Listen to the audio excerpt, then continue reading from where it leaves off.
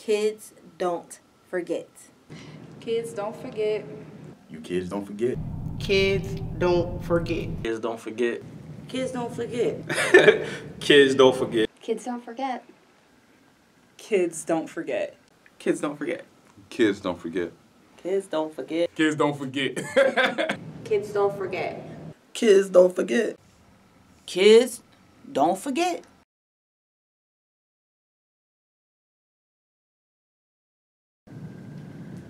DaBriah, what's up? How you feeling today? I'm feeling good. We're happy that you're here today. Thank you. So did I say your name correctly? We want to hear you say your name. What is the correct pronunciation of your name? DaBriah. DaBriah. DaBriah. Okay. Was it mispronounced a lot growing up? Yes. DaBriah, DaBriah. My teacher, DaPachi. I don't. DaPachi. That's a whole different thing, but yes, right. You said DaBriah. DaBriah. Oh yeah, DaBriah. That was one of my favorites. Somebody just gave me a whole new name. Right. I'm like, okay. But say it for us one more time. DaBriah. DaBriah. Got it. It's not that hard. It's not. What were some of your nicknames growing up? Day and Stink. Okay, who called you those? My dad called me Day because he couldn't pronounce my name. Really? For years till I was 10. And Stink was, my grandfather called me Stink. They said I always looked at people like I stink. And then my mom was saying Saturday. She said, you will also go to the bathroom. Like, she said, so we knew you went to the bathroom, so they used to call me Stink. Okay. And you said some people call you Briah. Briah, yes. Right. Okay. So with that being said, where are you from? I'm from Camden, New Jersey. Really? Do you claim any specific neighborhood in Camden? East Camden. East Camden. East. Wow. Do you have a specific block? Raritan Street. Okay, Raritan Street. How would you describe growing up on your block in your neighborhood growing up? Growing up on Raritan Street in the 80s was wicked. Okay. I had good times. Of course, I was a kid and I had crazy times, went through a lot, seen a lot. Any examples? Like, give us an example of something you saw. I remember I was 8 years old. My little sister, she was probably like 6 months. We were sitting on the step. My mom was in the house cleaning, so, we just sitting on the steps. And my sister was in her car seat, and I remember a guy, it was him and his dad. He was in a wheelchair. The guy or the dad? The guy. And no, the dad was walking, but he was in a wheelchair. Okay. He was scooting. And he was talking to these other two Hispanic guys. And, I'm sitting on my step, just sitting there, And then they start arguing. The guy just pulled out a gun and just started shooting. Pow, pow. And I'm like, and my mom just like grabbed me and my sister. The guy in the wheelchair started shooting? Mm-hmm. Oh, wow. Yeah. Wow. Trust me, people see this, they know exactly what I'm talking about. But yes. Okay. So you experienced stuff like that from early on? Yes. And from then it was on in your hood, basically? It been on. But just, to see you're 8 and, we do start watching certain television shows, but just to see that real life at 8 years old, you're in shock, it's like, what the hell, Okay. So. Did that affect you, like moving forward, or did you just become used to it? It didn't affect me, but it's like, wow, that's real. Got it. I wouldn't want I have an 8-year-old now. I would not want him to see that at all. Got it. What are some other things? Like, is there anything else? Like, just go in. Describe your neighborhood. My neighborhood, back in the day, was called RSP. It started off as a nice neighborhood. Okay. Then, the crack era, drugs came in and started off as Rancher Street, RSP, and, you start being around people, and, you start seeing things. You start seeing caps on the ground. I was telling somebody, I remember I was 12 and my house got raided because they was looking for somebody. Okay. And imagine being 12 years old, you wake up as men in your house with guns, like, the hell, I'm a kid, like, What are you doing? And just going over other people's house, you outside playing with your girlfriend and her house get raided. Wow. She like, you ain't gonna find nothing there but roaches.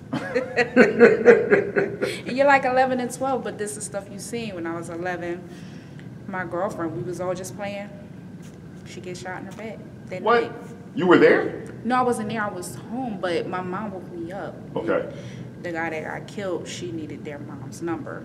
Because me and the brothers, you know, my twin brothers, we was all close. Okay. My mom asked for her house number and I called her. And then I remember their mom, you know, coming to my house. It was like 4 or 5 o'clock in the morning. So. Oh, wow. Did she survive? She survived that? The mom, when her son was No, killed? your girlfriend that got shot in the back. She survived. She's still living. She's been through a lot, but she's still living. Okay, got it. So you mentioned your twin brothers. I think you mentioned your little sister. You clearly were not an older child. Were you only child? Were you the oldest of the group? I'm the oldest on my mother's side. I have an older brother on my dad's side. Okay. But I lived mostly with my mom, so I was the oldest. Then my twin brothers, my little sister, then my baby brother. Okay. What's the gap between you, the age difference between you and your baby brother? 10 years. Okay, so I want you to imagine that you are 15 years old right now. If you're 15, what are the ages of your siblings? 5 and 6. So you have a 5-year-old little brother and a 6-year-old sister. And then the twins are how old if you're 15? They're 14. Oh, so they're right under you. Okay. So they were kind of like your protectors? Yeah, a little. I feel like I was mostly the protector. Oh, you was the bossy one? Yes, the big sister. And if you're 15, how old is your older brother? 15, 19. 19, okay, got it. So how would you describe that experience, like being the oldest growing up in your house? What was that like? Well, being the oldest, I took on a lot of responsibilities as a kid. You know, like my what? Mom, once my mom and dad separated, my mom started getting high, so it's like me cleaning and cooking, and it's like I think now, like me having kids, and I'm like I couldn't imagine them doing certain things so young.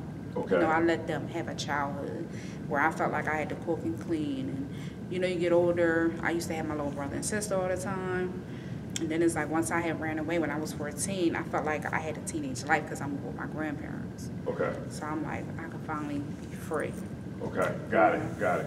So with that being said, you clearly, excuse me, did not grow up with both parents the whole time. No. I would go see my dad on the weekends. You would go see, okay. Was there any point where you lived with both parents? Yes, till I was about, I want to say 7 or 8. Okay. How would you compare the time you lived with both parents to the time that you didn't? And by the way, when you didn't, it was you and your mom. Yeah. Okay. How would you compare those two different phases of life? I remember a lot of times, like we did stuff as a family, but I also remember my mom and dad arguing and fighting all the time. I wasn't that kid like, oh, I want my parents to be together. No, y'all need to be separated. Like, I knew that as a young child. Like, right. That's toxic, you know? So. Right.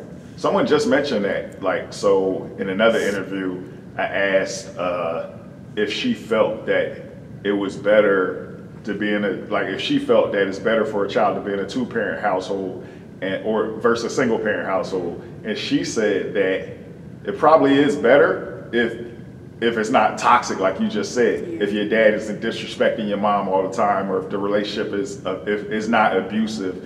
She's like, because if it is, that kid in a single parent home, maybe you're having a better childhood than the kid in a double parent home. You agree to that? Yes. Yeah, dad was a whore. I'm gonna be straight up, he was a whore. Speaking of your dad, like how would you describe your relationship with him? And then after that, how would you describe your relationship with your mom growing up afterwards? My dad, he cool. I had fallen out with him a couple years ago, but my dad, But that would have been your adult life. Yeah. So but growing up, I called my dad. He would, I would go see him because he lived right around the corner from my grandparents. Okay. And your grandparents were also in East Camden? No, I moved downtown. They were downtown. Okay. So I would just walk literally right around the corner. It's probably 2 minutes to go see my dad. Now, for somebody not watching this video, how far is East Camden from downtown? East Camden and downtown, I'm going to say driving is 10 minutes, if that, or 5. Right. But walking is like what? Walking is like a half hour, 45 minutes. Okay. So back to your dad. Sorry about that. You would call him and he would come and scoop you up or come give you what you wanted? Yeah, or I just go over there, see him. But when I was younger, me and my dad, he would always take me out for my birthday. Because, my birthday's near Christmas, so it was like, what do you want to get for your birthday or Christmas? I want both. My birthday's the 21st, not the 25th. My dad is very cheap. So, what's your dad's name, by the way? His name is Chauncey. Say it again? Chauncey. Shout out to Chauncey. Okay, okay. So on my birthday, like 11, 12, 13, we would go, you know, go to the movies, and I remember us going to go see Home Alone, and, you know, we just go to the movies and go out to eat and stuff, and, you know, just hang out. But once I got 13, I didn't want to go with my dad. But you had a pretty good relationship with him. Yeah. Like looking back, how would you describe your relationship with your mother? My mom is. What's your mom's name? Bernetta. Bernetta, would it be? Okay, Bernetta. It started being like a little strain, because I felt like When? I was At what point? like 8 or 9. Okay. She started getting high, because it's like I felt like I was doing everything. And when I was younger, when I was 5, I had this idea like, oh, I'm going to be a lawyer. And my grandfather, like, if you want to be a lawyer, you got to get all A's. So that made me be a little anal with my grades. I would get a test and get an 89, and I'm in the class performing. You would think I failed. Right. But I'm like, no, I need like, she's like, what's wrong with her? But I was always excel, and it got to a point when I was in like 3rd or 4th, my teacher, she talked to me. She said, you're too advanced for this class. So they wanted me to take this test. And they called my mom, like, you know, we think we should skip her. She's too advanced. My mom's like, no, leave her there. And I kind of got mad. Because Okay. it's like I'm sitting here, you know, going to school. And then, you know, my grandfather telling me, oh, you got to get A's. At the time, I didn't know he was saying it as a joke. Right. But, you know, you tell a kid that, you think like, okay, like I always been a nerd when it comes to books. I'm Even still to this like day, that. you never forgot that your grandpa said that to you. Exactly. So it's like me, I'm always reading. So it's like when I got home, I always did my homework. No matter what, even when my mom, you know, she started doing her, I still kept an A average in school. And I'm still making an honor roll. I'm having a award ceremony, she not coming. And even in 4th grade, they said to my mom, she's too advanced. Let's skip her to another program. All right, let's put her in a CHIPS program. She like, no. I'm like, why not? Like, this is opportunities for me. If that was my child, he's too advanced. Like, oh, come on, let's sign the papers, you know? And what was the CHIPS program? The CHIPS program was for academically talented kids, like very smart and intelligent. Okay. And they wanted to put you in that, and your mom said no. Yeah. She had to sign a slip. Okay, and she said did. no. Yeah. So you kind of resented her for that. Yeah. Like, even, like, all these things you just mentioned moving like, forward. damn, like, I'm trying, you know, you have a kid that's excelling, why not let them get skipped? Why not let them, you know, that's good opportunity for them. But she was like, no. But it was like my brothers, they would act up, you know, get C's and D's and F's, and it's like she would pay more attention to them. I get I knew you a McDonald's roll. Right. Like, well, damn. So Right. like around 6th grade, I started acting up. Got it. With that being said, you know your parents and the way that they raised you or didn't raise you because you were there. Now that you are a parent, by the way, how many kids do you have? I had 3. You have 3. What are their age ranges? Well, 2 passed, 2 and a half. Oh, sorry to hear that. Condolences. But, thank you. Kenny, he would have been 24. Okay. Jihad would have been 19. Okay. And Makai, he's 8 now. Okay, Makai's 8. Yes. What are some similarities and differences between your parents' parenting styles and yours? With me, I would say all my kids is very respectful. Okay. And I grew up to be very respectful. No sir, yes sir, miss. I'm still like that to this day. You know, somebody is older than me, they're miss. I just don't call them by their name. Even as a coworker, I have coworkers, stop calling me that girl, me and you hang out. Miss. It's like I just, you know, I grew up like that, and my kids are like that. My oldest son, I would say he was very respectful. He was the type, he'll see a lady, groceries, he's going to help her. Mom, can I go help her? Like, go ahead. Like, he was very respectful. He always, you know, held the door open for me, pulled my chair out. But his stepdad's off neck, so he was a gentleman. Kai, he's very respectful. No, mommy, yes, mommy. Like, he's very respectful when he talks. Okay. He's autistic, but when he do talk, he's very respectful. Got it. So I think I taught them that. I think also I'm a little stern. And I think it's because I was around my grandparents a lot. So it was like, no, you can't do this. Yes, you can. But sometimes I put myself like, all right. Like before, I wouldn't let my son go to the mall with his friends. But why?